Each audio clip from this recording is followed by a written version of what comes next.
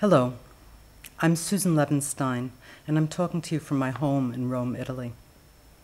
It's a real pleasure for me to be able to talk to the Parent-Child Home Program community in this way, even if it's at a great distance and even if it's through a video camera.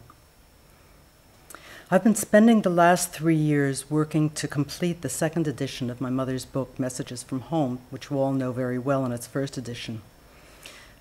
And I very much wanted to be there in person so that I could share with you my excitement and my happiness on the occasion of the book's coming out.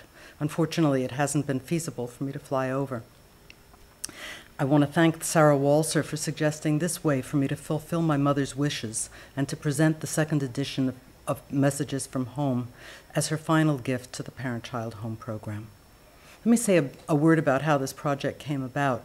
By the year 2002 or so, my mother had become acutely aware that her book, which had been written in the mid-1980s, needed to change with the times if it was going to keep pace with the explosion of interest in early education in general and of home visiting in particular.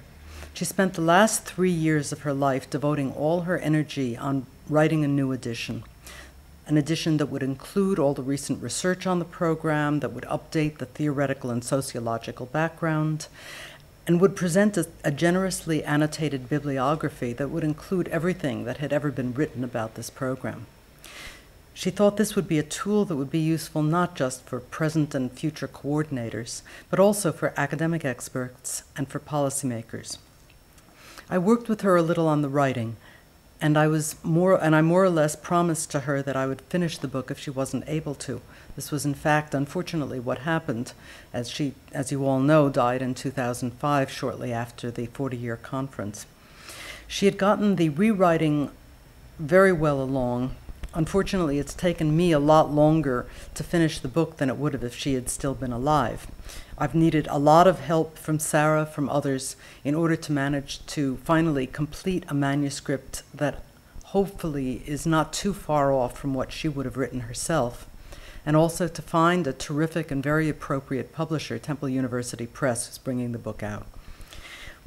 One of the few people who's actually read the book so far in manuscript was Ed Ziegler, who, as you know, is probably the biggest name in the field. He pronounced it must-reading for scholars, practitioners, and policymakers. When I first read those words, they almost seemed like too much, but in fact, they make sense from the point of view of a person who wants to promote early childhood education, because there really are no other books like this one, it turns out, that describe a single home visiting program in this kind of detail. From a personal point of view, it's been a real privilege for me to be able to take on this project. It's allowed me to have my mother remain somehow at my side in spirit for a long time after she's no longer been there in her body. And I'd say it's even allowed me to deepen the communion that I have with her because of remaining in such constant and profound contact with her ideas. I have to confess to you that I took this project on really as a labor of love, for the sake of my mother personally rather than for the sake of the program that she had founded. They say that no man is a prophet in his own land, and likewise no parent is a genius to her own child. To me, she was my mother, with all the usual baggage that went with the territory.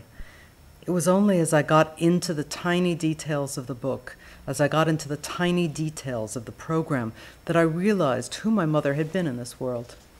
What a genius she had been, not only in conceiving of this way to put together her particular skills and her particular interests along with her vision of what the world was and what was wrong with it, but also that she managed to go on to work out all the details, to work out the nuts and the bolts of the operation of the program, and even in the end to make sure that it would keep on going after she was no longer around. And at the same time, working on this book, and this is the real reason why I wanted to talk to you all today, I came to realize what a marvelous thing this Parent-Child Home Program really is.